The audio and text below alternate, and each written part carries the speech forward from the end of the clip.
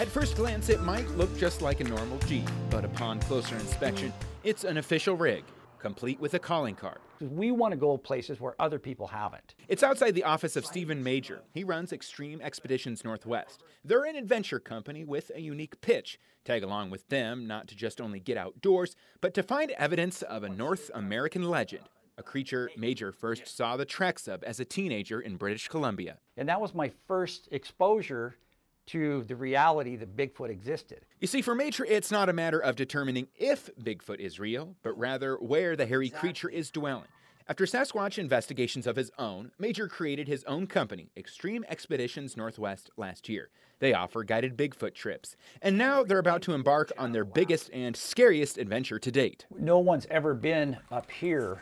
It's a long ways away. From their headquarters in Spokane Valley, Major will be packing up and heading all the way to Alaska, specifically to a place called Port Chatham. It's a very remote area that's not home to people anymore, only legends. In 1950, the residents of Port Chatham, Alaska, just abruptly got up and abandoned the place because they were afraid of the hairy man. The native Alaskans called it Nantinaq, their version of Bigfoot.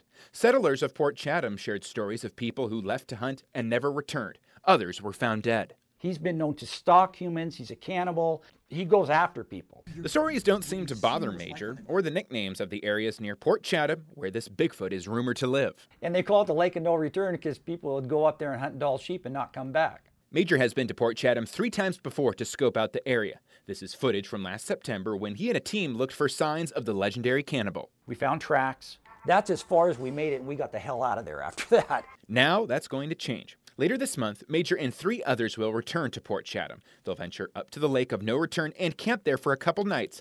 Unlike other Sasquatches, Major says this one isn't elusive and may try to approach them. No one has gone in there with the sole intent of finding definitive proof of the hairy man, trying to force an encounter with him. So that's what makes this trip unique, he says. It's too remote for anyone to pull a hoax. And for those non-believers, Major has a message. What I tell people is this. If they're a real doubter about it, I say, just come along with us. Come on one of our expeditions and you'll be a believer when you're done.